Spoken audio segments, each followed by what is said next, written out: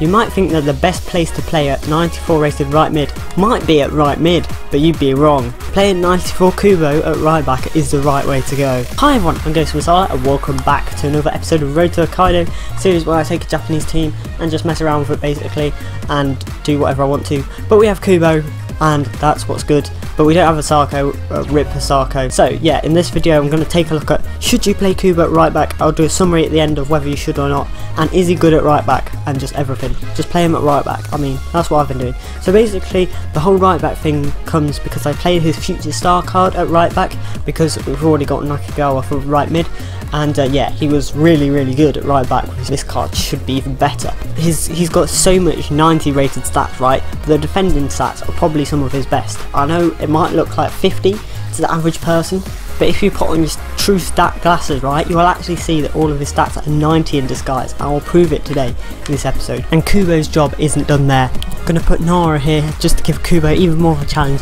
Anyway, let's get into a game, see if this actually works. Please work. Forgot to put fitness on, but whatever. We have rainbow colour Foden, Fernandez holding his trophy. What is that dynamic image from Chesney? Oh, what a rainbow flick to start it off. And that's a goal, but I don't care because it's not Kubo's fault. It's just my fault because I'm terrible at defending. Kubo. Whew. Oh my, Kubo, they're not running at him. They're just too scared. They're just choosing to attack everyone except Kubo. And to be fair, it is paying off. Here he is, first bit of defensive work maybe. What can he do? Can he stop the cross? Seems like no.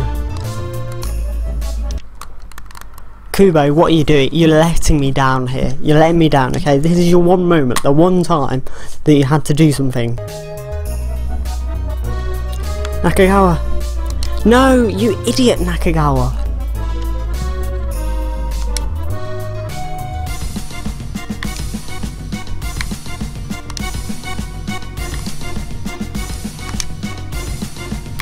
Oh, I meant to pass it to Kubo, but that's a good goal. And Kubo was involved. Point proven.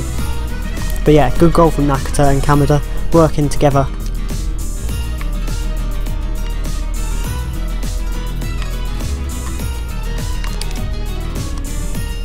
Nakata! 3-2. Let's go. Nakata with 2 goals. Doesn't score that often to be fair, but Maeda comes on and is a big game player. Half time. And guys, I think I've worked out what the problem is of playing Kubo at right back. So, right, Kubo's left footed, right? So of course, we've got to play him at left back. I mean, I should have seen this from the start. Kubo, or he just wrestles off that guy. Gets it back. Back to Kubo. Whew, skills. Nakajima! No. No! What a save for Kashiguchi, legend. Nara with a decent tackle there. You know! Oh, why?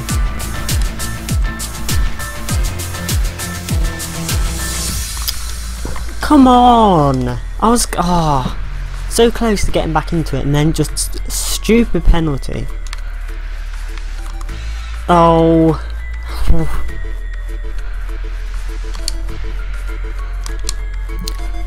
That would have been an assist! Kamada!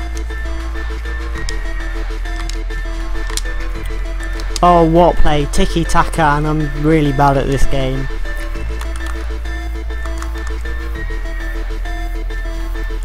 Kubo, edge of the box.